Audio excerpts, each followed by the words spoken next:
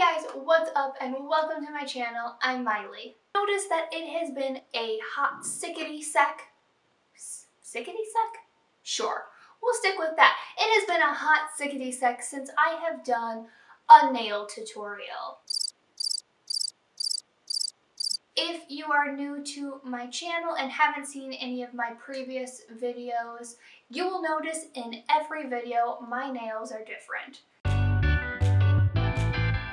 Some of my very first videos that I made on this channel are nail tutorials, so if you haven't seen those, I will put a link in the description down below. I thought I would make up for lost time by doing not one, not two, but 3 different nail designs using one of these cheap disposable makeup sponges. Oops. I just ripped it. There, no. Okay, well, we'll be using one of these makeup sponges. They're really cheap. You can pick up a giant pack at any CVS, Walgreens for I think like $2. So if you would like to see the 3 designs I came up with using one of these sponges, keep watching. Hello? Oh hi, it's me.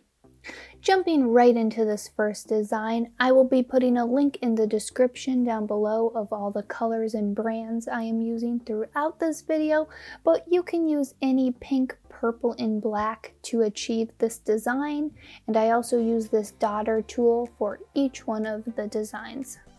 I started off this design by painting all my nails using this peachy pink color. I call this design the Lisa Frank nails. If you don't know who Lisa Frank is, she designs all these really colorful, usually animal-based folders and notebooks. I don't even know if those school supplies are still around, but when I was in elementary school, all the cool girls had Lisa Frank supplies. And don't forget that second layer of your base color. And once all the nails were complete, I sat and waited for these nails to dry. When using a sponge, waiting for each layer to dry is very important.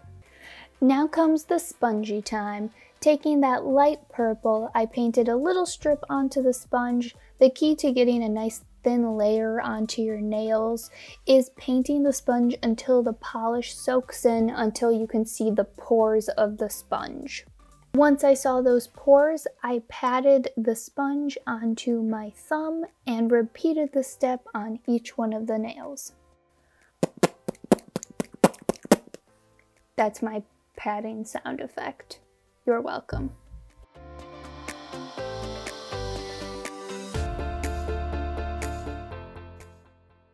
And when done, it should look something like this. Not the cleanest, but top coat in these designs really does make a difference. I did say these were the Lisa Frank nails, and these wouldn't be Lisa Frank without some animal print. So taking my daughter tool and my black nail polish, I began to dot out different animal prints on each nail. On my thumb, I did a cheetah. On my pointer finger, I did zebra. On my middle finger, I did giraffe. And on my ring finger, I did tiger stripes. Don't ask me what the difference between tiger and zebra stripes are. I'm not totally sure. And to finish off, I did more cheetah spots on my pinky. Once my left hand was done, I quickly painted my right hand. If only it was actually that quick. And to finish off this design, I used my Séché Vive top coat on all of my nails.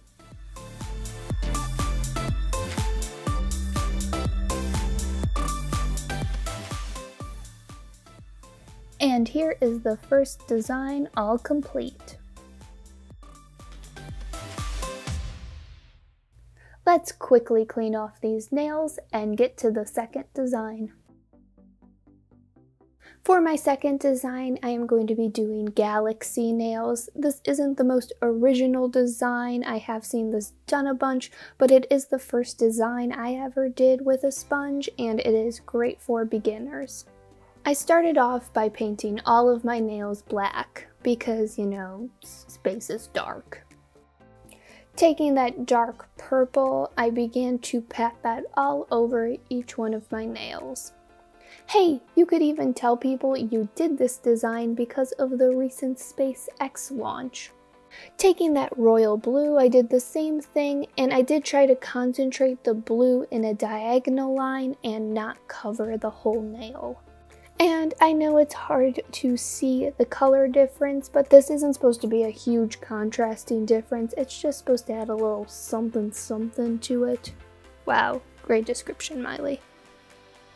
Next, using the light minty blue color, I painted a pretty thin straight line on the sponge so that it was easier to concentrate the color in a thinner diagonal line than the royal blue.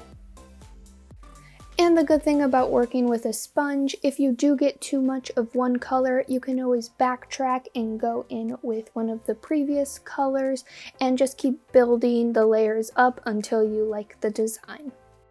On some of the nails, I got a little bit too much of the minty blue, so I went back in with royal blue and purple to kind of add more colors and textures to this galaxy. For the final color I used with the sponge, I painted a little bit of white on the very tip of the sponge and dabbed that lightly over the minty blue.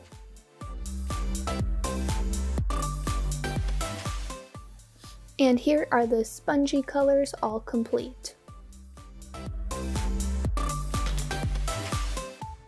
Now let's add some stars to this galaxy, taking that clear sparkly polish that has blue and silver sparkles. I painted a thin layer over every nail, and when you do that, the sparkles start to look like stars far, far away.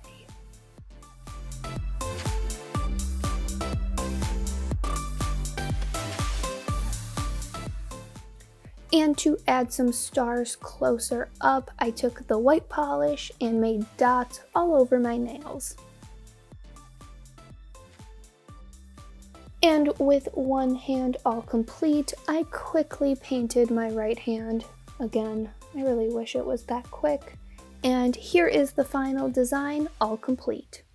For the third and final design, I call these tropical sunset nails. I used the same pink, purple, and black as the first design. I just threw yellow into the mix. I started off by painting all of my nails yellow. And now looking for a clear section of this now filled up sponge, I painted a little bit of that peachy pink color onto the sponge and began to dab it on each one of my nails, concentrating the color on the top half of my nail.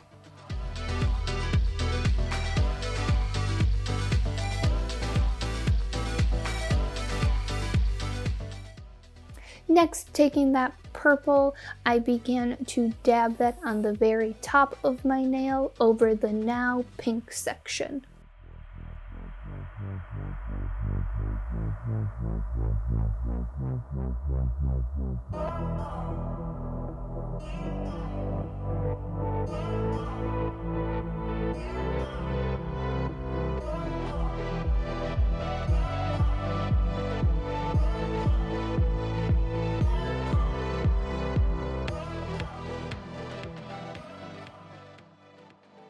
And when done, it looked like this.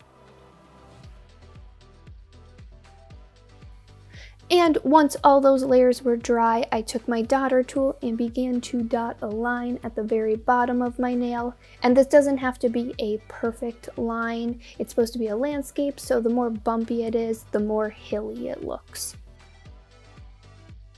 And once each one of those lines were done, I began to dot out little palm trees on each nail. Again, this does not have to be perfect.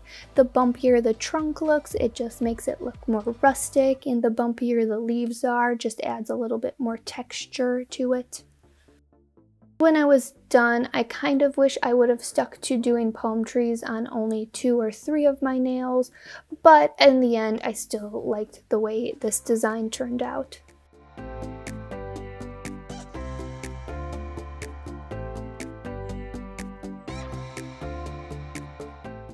And once complete, I did the same design on my right hand and then went over all of my nails using my top coat.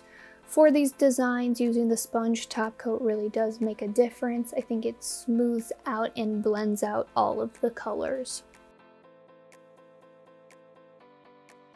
And there you have it. Here are the 3 designs I came up with using a little spongy sponge. I really do love how each one of these turned out. This is a really fun and easy way to get an ombre look to your nails, and the possibilities for designs are endless. If you liked this video, make sure to give it a thumbs up and subscribe to my channel. Hit the notification button so that you know when I post, and I will see you guys in the next video. Bye guys!